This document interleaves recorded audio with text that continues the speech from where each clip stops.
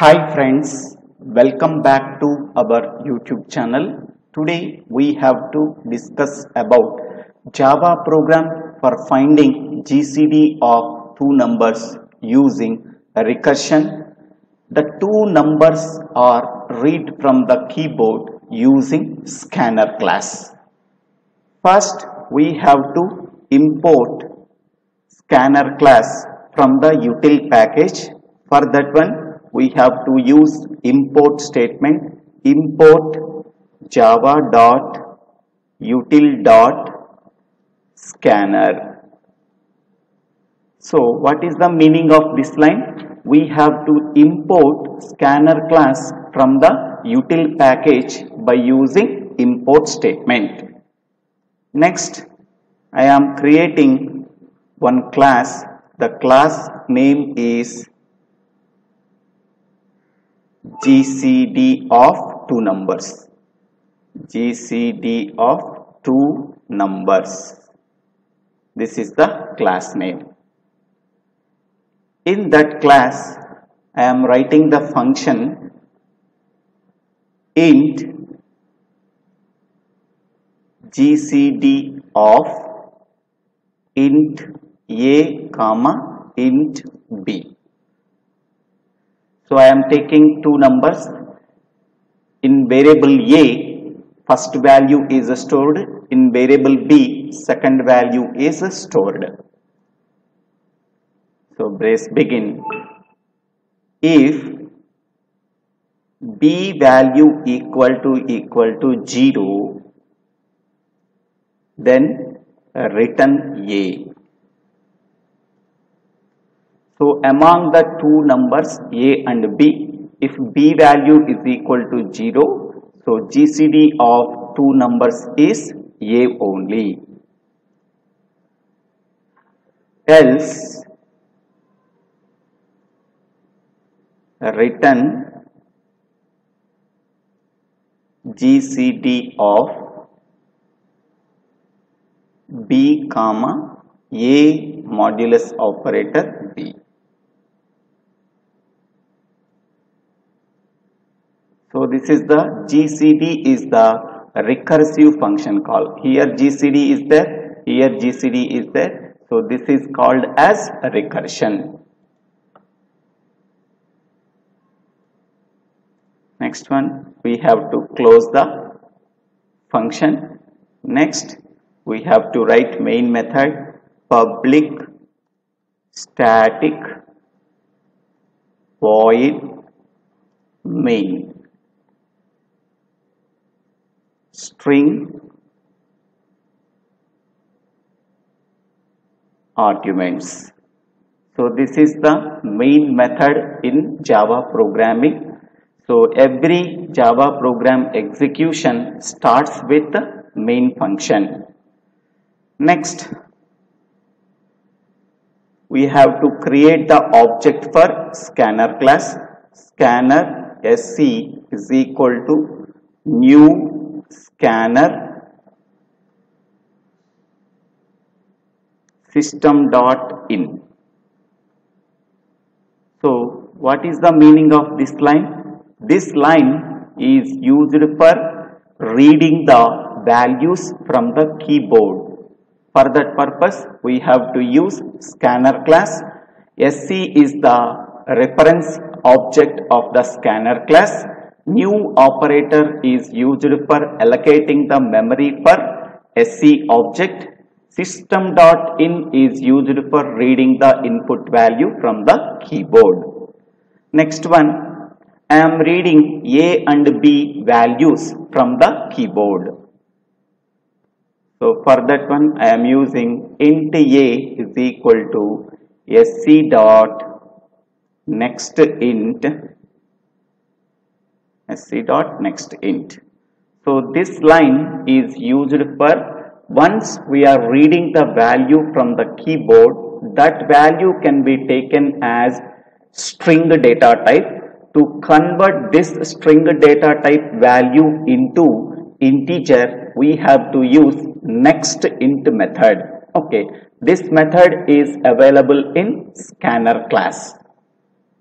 Once we are converting that string data type value into integer, that value can be assigned to the variable a. Its data type is integer. So before going to that line, I am writing one statement: system dot out dot println enter a value. A value is read from the keyboard. Next, in the same way, enter b value. System dot out dot println enter b value.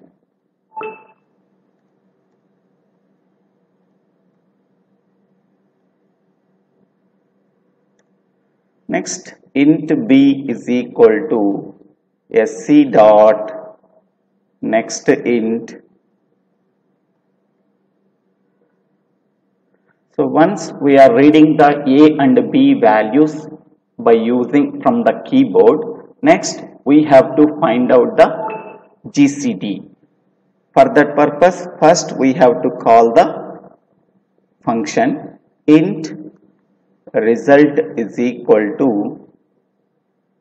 GCD of a comma b.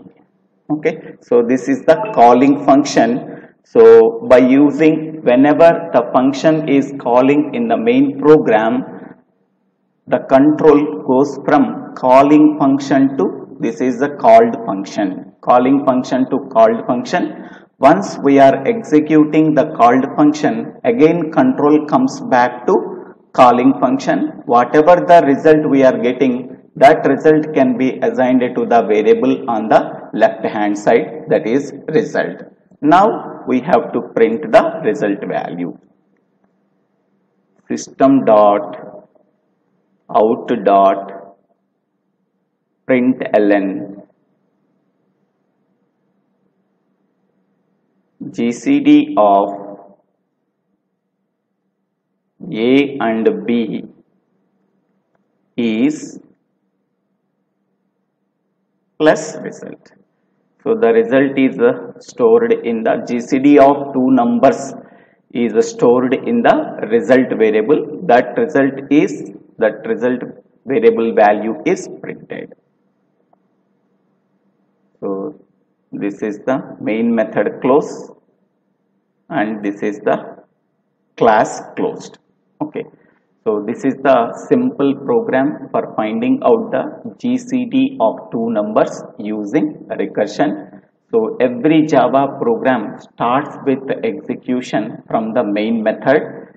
We have to create the object for scanner class by using this statement and read the input from the keyboard. So a value is read from the keyboard and b value is read from the keyboard. Now we are calling the function GCD of a comma b.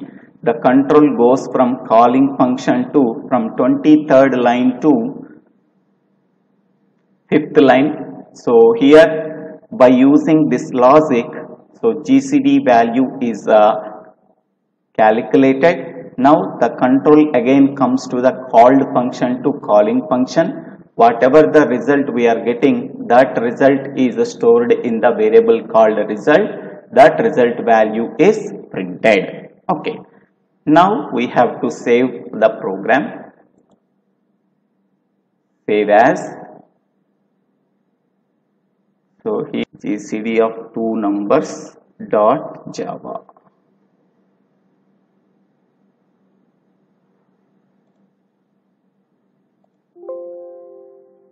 It is already there, so that we have to replace them. Next we have to compile the Java program CLS. So Java C GCD of two numbers dot Java.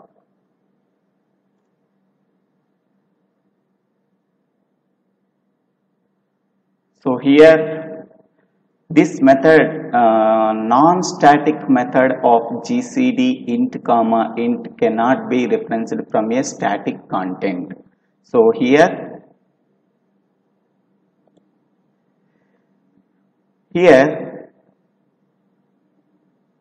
we have to use static before the method. Before the method we have to use static keyword.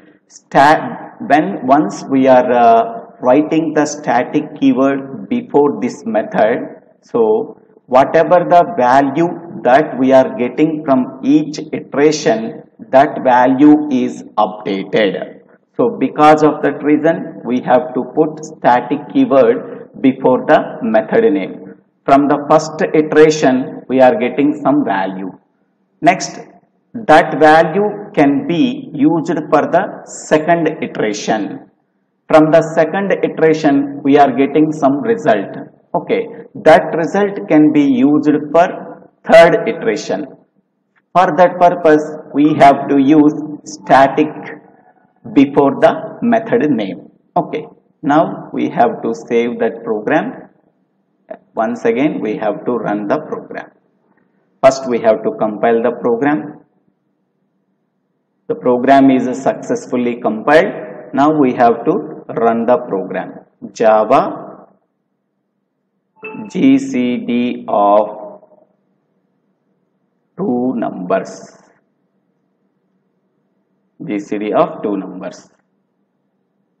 Enter a value. I am giving a value is 60. Enter b value. I am giving value 45. Okay. So 60 value stored in variable A. 45 value is stored in variable B. GCD of that two numbers is 15. How we are getting this 15? Now we can go for the program. The program is successfully compiled. The program is successfully running. We are getting the result. So GCD of 60 and 45 is 15. Okay, how we are getting this 15? Okay, so here we can go to the program. Here I am giving a value is 60. Okay, I am giving b value is 45. Okay, so now this line is GCD of 60 comma 45. GCD of 60 comma 45. Now the control goes to called function. So here now a value is 60. Here I am writing a value is 60 and b value is equal to 45. Okay, so go to that method. In that method, first statement, if b equal to 0, here b value is 45, 45 equal to 0, that is false.